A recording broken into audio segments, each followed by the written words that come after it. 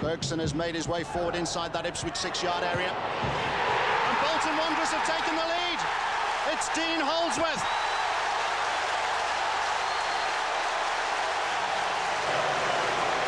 Surrounded by orange shirts. But Holdsworth was strong and powerful to brush aside the challenges. Here's Warhurst. Another searching pass to pick out Johnston. Johnston confronted by Vilnius. Still with Johnston. Now Good Johnson, chance for Good Johnson. It's 2-0.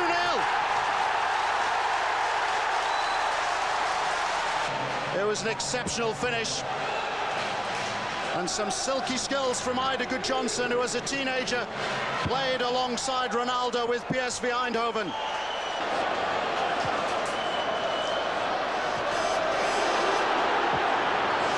Terrific snapshot there by Stewart, but there's concern about the two players down inside the Bolton Wanderers penalty area. Fish and Johnson are the two who are down and hurt. But with barely half an hour gone here at the Reebok Stadium, Ipswich are looking to make their second substitution, and they're already 2 goals down.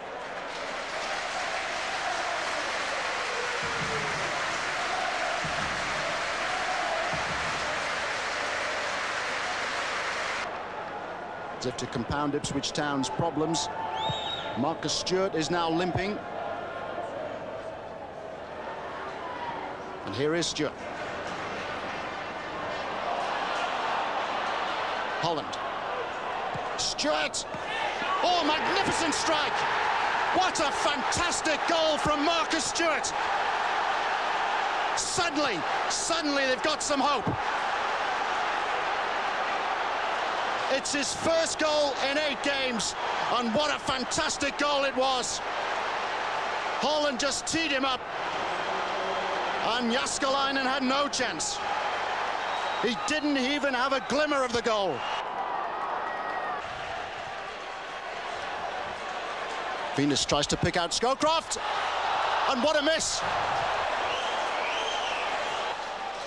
And such an easy chance for Marcus Stewart, or it appeared to be. And there's a slip there by Wayne Brown, which has allowed Jensen through on goal. Good Johnson up there in support. Jensen! He wanted to do too much. And in the end, it's Fabian Vilnius who's across to make the block from Good Johnson. Everybody in the Reebok Stadium on the edge of their seat. Here's Clapham. Now Rusa. Clapham again. Flag has stayed down, Rusa is onside. Stewart, a chance to level it. Marcus Stewart. Surely Stewart. Fantastic finish. Oh, Marcus Stewart. He did it the hard way. But from 2-0 down, Ipswich Town are now back to 2-2.